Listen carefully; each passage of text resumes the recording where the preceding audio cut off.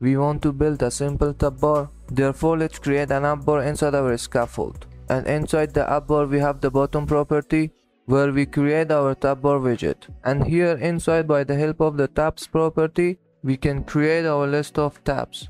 If we hot reload, then we get first of all this error that no TabBar controller is attached to our tab bar.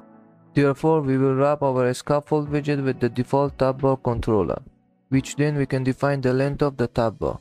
And now we will have our tab bar with the 3 tabs. Sometimes we need to provide navigation to other pages. One way is using drawer inside our scaffold widget. A drawer can contain any widget you like.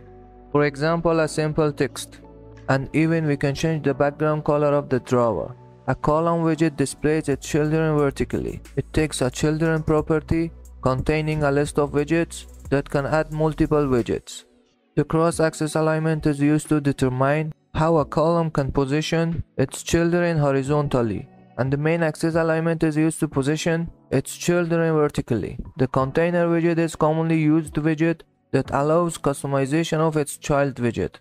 We can easily add properties, width and height, color, a child widget, padding and margin, and so on. Buttons like ElevatedButton is used for taking any action in our app, and it takes 2 required properties. One is the child that can be any widget, another is the onPressed that we can take any action while pressing the button.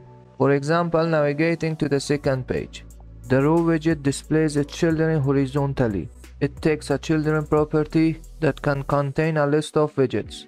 The main axis alignment is used to position its children horizontally, and the cross-axis alignment is used to position its children vertically.